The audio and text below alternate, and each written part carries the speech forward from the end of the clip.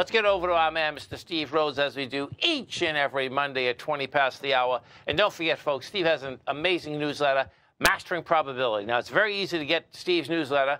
Come over to our website at TFNN. Go into newsletters. You see it on the right-hand side.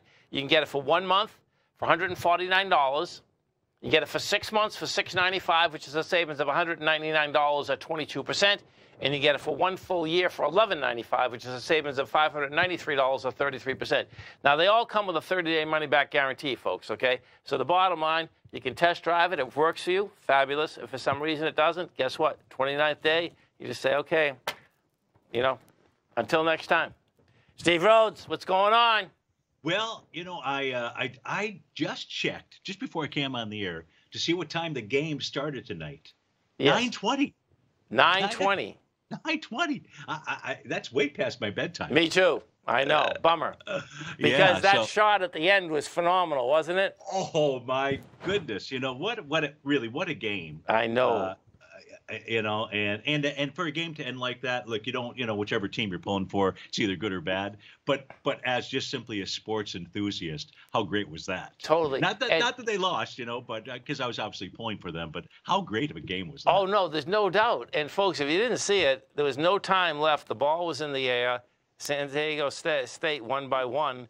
They were down 14.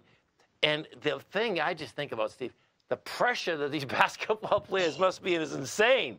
I mean, everything is like down to 30 seconds, 60 seconds. It is, but the talent is really good. Yeah. I think the games it's been one of the more fun seasons, I think, to watch. If you watched any of the college basketball during the year, you saw all kinds of upsets as well. So it's not really that surprising out here. But I imagine that the game is on at 9:20. I don't know if it was always scheduled for that, but maybe because it's a San Diego team playing and they want to get the you know, the TV revenue. Well, everyone on the East Coast is gonna be asleep. Exactly. I'll watch a little bit. As soon as I hit that couch, I know I'll try to watch it, but I know what's going to happen. Exactly. Yeah, exactly. So, hey, I thought we'd talk about the S&P. Really a couple different things here.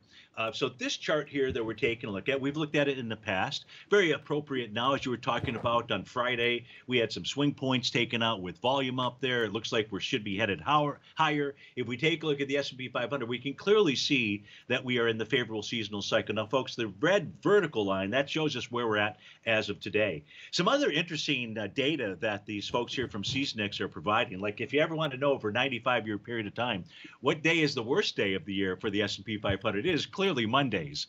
But Wednesdays, those have been, over on average, have been the best performers, followed by Friday and then Tuesday. The other thing, if we take a look at the average return by month, you know, we had a decent March. April is one of the stronger performing months inside of the S&P 500. The strongest month over a 95-year period has been July, followed by December, and just right behind it is April. So we're in a favorable seasonal cycle. We had some volume come into the market on Friday. I think that the market does move higher in through the early part of May out here. So that's the S&P 500.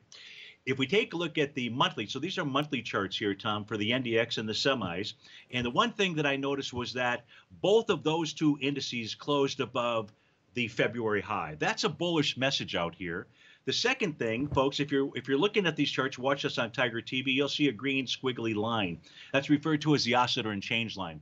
Now, the cool thing about it, when it's green, it's a positive indication, but when price is above it, it's very bullish. So we have, from a monthly standpoint, a very bullish outlook right now inside the NDX 100 and the SOX. And as you know, and as you've taught us, you know, those two instruments will typically lead the markets higher. So whereas the other indices hadn't closed above the green oscillator and change line on a monthly basis, these two did. So that suggests to me that the market should move higher.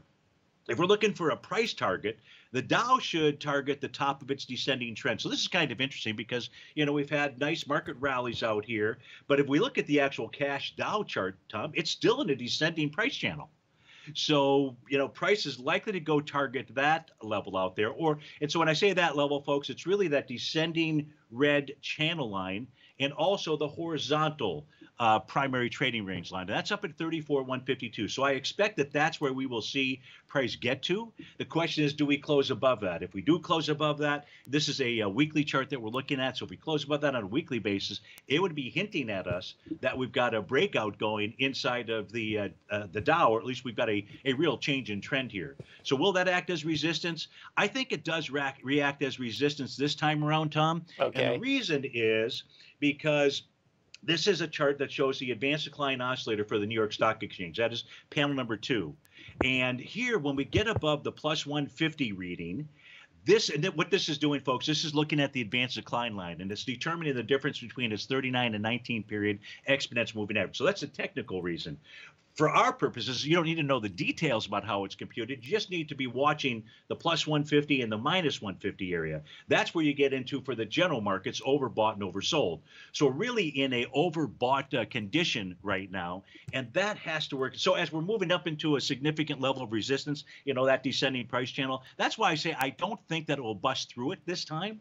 Of course, it can, but overall, I'd say with regard to the equity markets, they do look like they want to move higher. We should see some kind of pullback or retracement. Maybe it's just a 2-day deal out here, and then the market should continue to move higher. If there's new information that gets revealed to us, well, subscribers will know about it.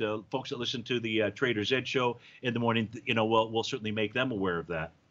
Let's move on to gold here. You were talking about gold. You were talking about the large consolidation that it's been in. If we take a look at its 54-year cycle out here, March has really been a thorn in gold's side.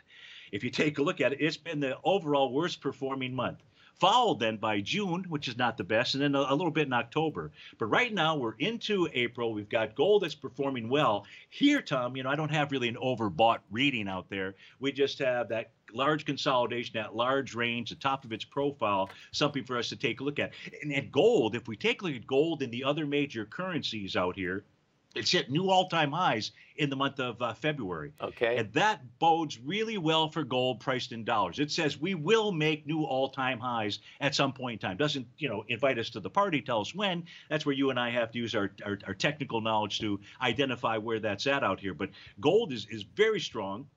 A little bit about the newsletter. We don't talk much about the newsletter during this segment. The first section of newsletter is always providing key areas to watch intraday out here. So it's kind of like the play-by-play. And this morning it was looking at the 60-minute time frame charts, which each had topping patterns. I provided the subscribers. This really helps the day traders or anybody just trying to navigate and understand what the markets are communicating to us. Sure. So I start the letter off that way. Then we go into showing the current market conditions. And this is for multiple time frames. All anyone has to do, and this is the primary, this is every sector in the S&P 500, the popular ETFs, the equity futures, other futures that are out there, and it helps you to identify exactly what the market condition is. So this is really helpful for managing your longer-term portfolios that identify support and resistance. From a daily standpoint, identifies where there's tops and bottoms out there. So a ton of information, as you say. The third section lays out the daily message of the primary markets, Tom, which includes basically this section where I tell people exactly what these instruments are doing, where they're headed to, and the reasons why. Huge, absolutely huge. Folks, it's very easy to get Steve's newsletter. Come over to our website at TFNN. Go into newsletters, you're going to see Mastering Probability on the right-hand side. Hit it, and you are off to the races. Steve, you have a great one, a safe one. Of course, we look forward to the show tomorrow. Thanks, Tom. Take care. Thank you. Stay right there, folks. We'll come right back. We have the Dow. The Dow Industrials are up 330. Nasdaq's down 57. S&Ps are up 14. We'll come right back. If you want to take advantage of this